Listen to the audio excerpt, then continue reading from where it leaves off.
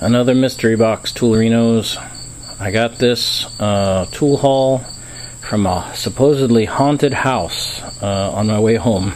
The guy selling stuff actually gave me the box to haul all the tools home that I bought. Well, just as I'm trying to film this tool haul video from a haunted house, a storm is blowing up, and it's a little spooky. That should happen at this moment. Hopefully this just blows over. So the box is very well made, and we'll look at it a little more carefully after we go through the tool haul. So let's get started. There should have been a creaky haunted house door sound there. Alright, well, you can see right away there is a Craftsman motor in here, ball bearings. It's got pulley on one side and bare shaft on the other, and it runs, so I think it's pretty much like the other one I've got. This one looks a little more rough, but it's still functional, so I'm sure it'll work fine for me. What do we see here?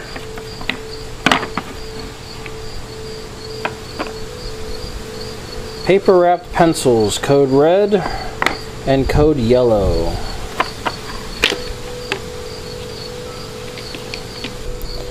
GB, China and Glass Marking, American Crayon Company, made in USA.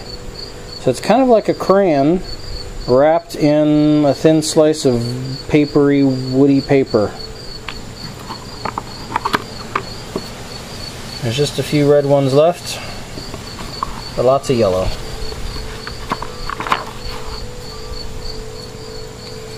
One dozen paper wrapped pencils, American Crayon Company, 1706 Hayes Avenue, Sandusky, Ohio. Cool. Another Ohio product. Next.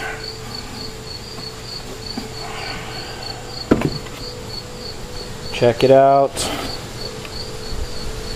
Stanley saw set, $25.25. That's not what I paid for it. That's the original price. I paid $5. Oh, there's the $5. New old stock.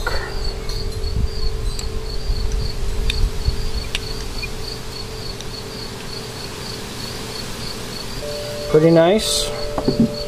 It includes the manual, pistol grip saw sets,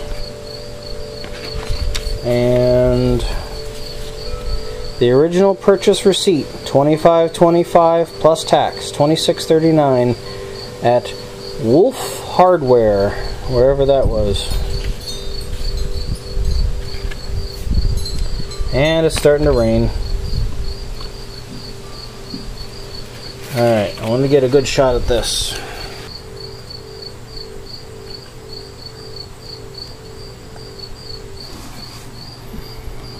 From Stanley, the toolbox of the world, come bench planes, bevels, push-pull rules, zigzag rules, bit braces, breast drills, hand drills, miter boxes, saw sets, vices, try and miter squares. Try and miter squares. Steel squares, chisels and punches, carpenter's chisels, gauges, hammers, doweling tools, screwdrivers, spoke shaves, levels, Stanley Sureform tools, Russell Jennings bits, Yankee fine mechanics tools.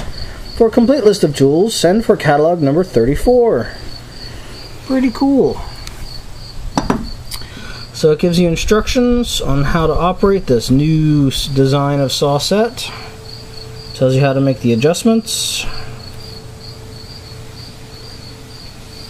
Saw set number 43.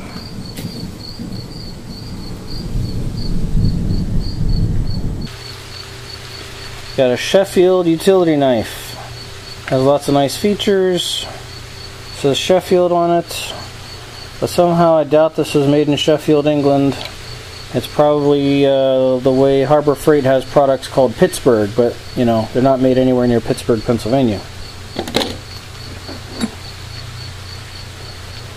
I got a Lutz 33 fancy looking utility knife. Has a patent number, so I'll look it up.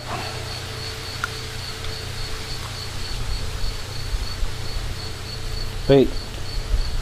Breaking news. That's Lutz 88.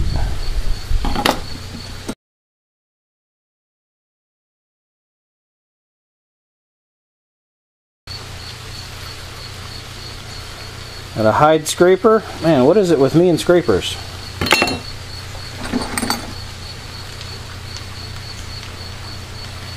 Got a small Craftsman wrench, 5/16.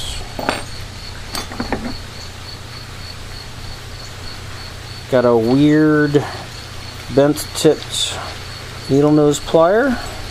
Cornwell, another Ohio product. Awesome.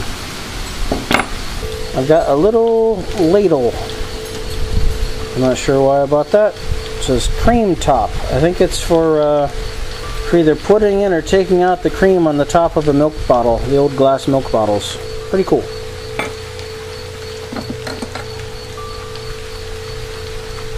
Got a nice little Bridgeport stubby number 2 Phillips. Craftsman. I've never seen one that looked like this before. Maybe I just don't get out enough, right? But 11/16, both sides. But it says patent, but that is not a patent number, unless it's a really old patent number. Made in China clamp. It was cheap. $1, can't go wrong with that.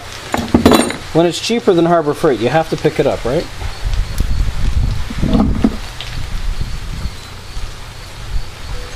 Jones Way. Very shiny. Chrome vanadium. Feels like a very well made tool.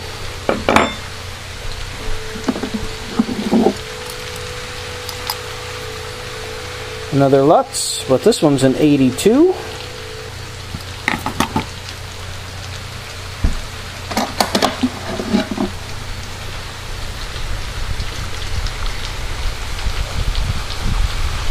Got a wire gauge. Those are always cool.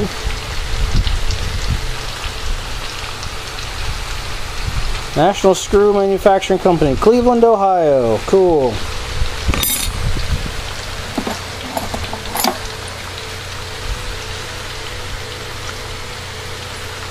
Ow. Just poked myself with that.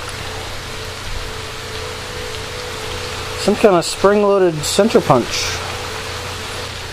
Anybody know what that would be for? Besides stabbing yourself in the hand. Hey, what are you doing? This is my tool video. Get!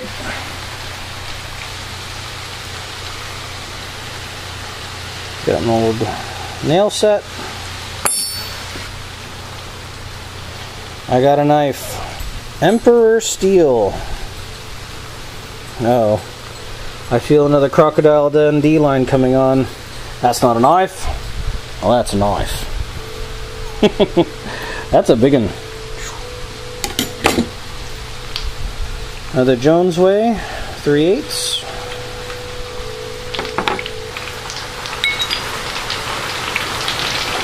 A replacement rigid pipe wrench, lower jaw, and the threaded part, upper jaw. Pretty cool. NOS.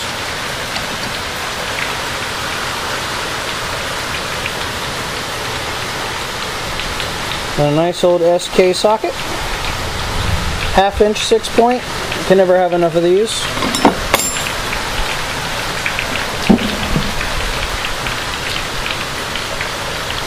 Got an interesting hammerhead. 1.5.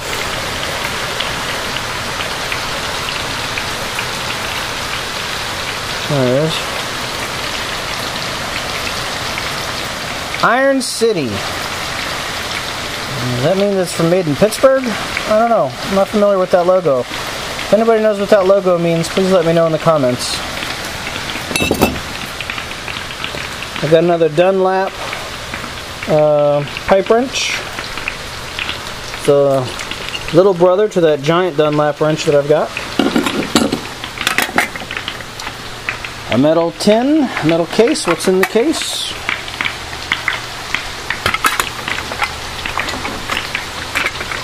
Pencils. Mostly construction pencils. So it's a nice pencil holder.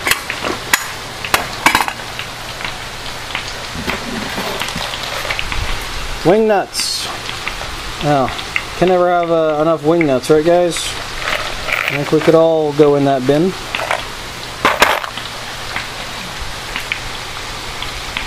I don't know why I'm attracted to the old kitchen tools. I just am, especially the can openers and bottle openers. It's just a nice old Echo, made in USA. Echo, Chicago, USA, with a patent number, so I look it up.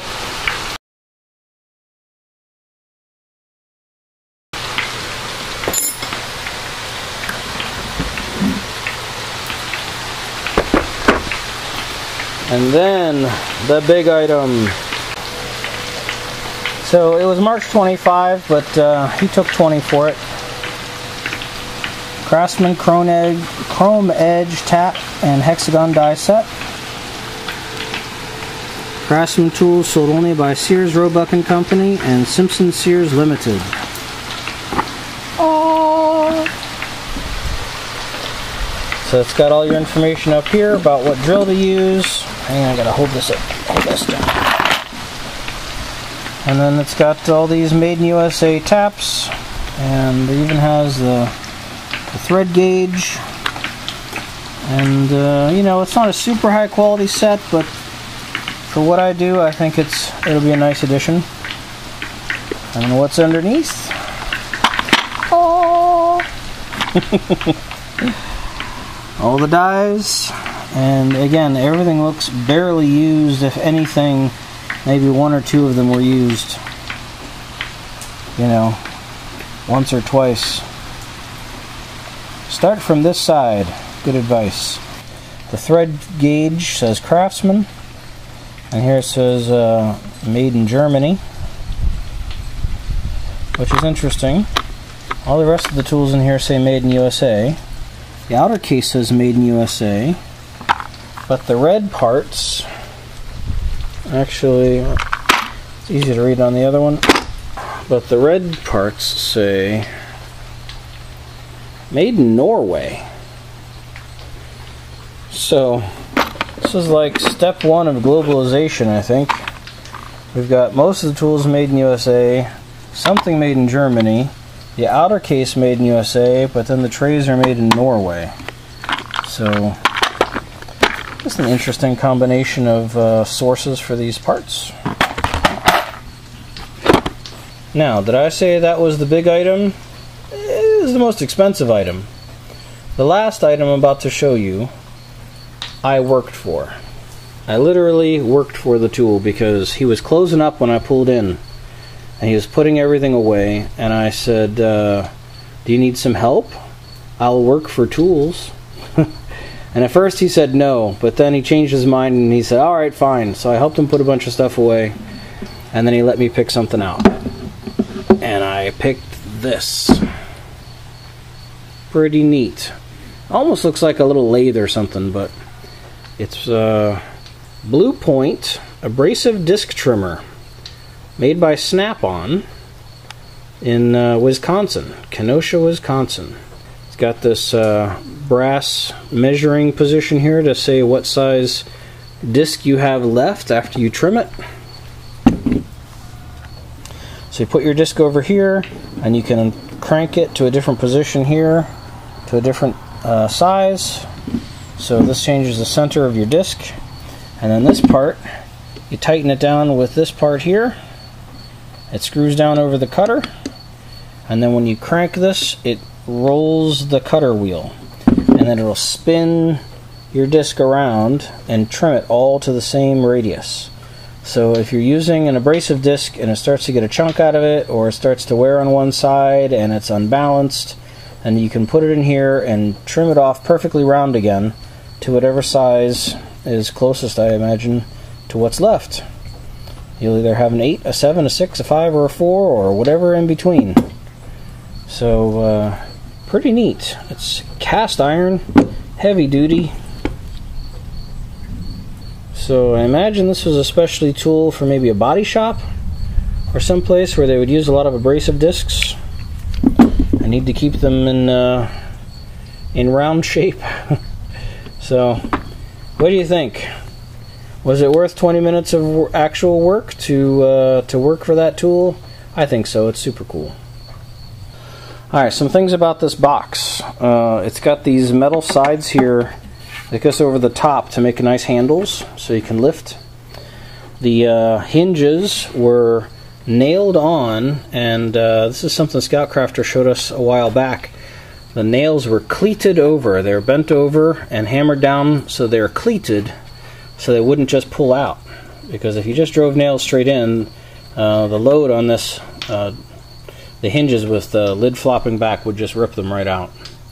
So the chain was broken. I put a little homemade link in there using a piece of the Jiffy Pop wire. Yay! An unlimited supply of these things. So that worked well.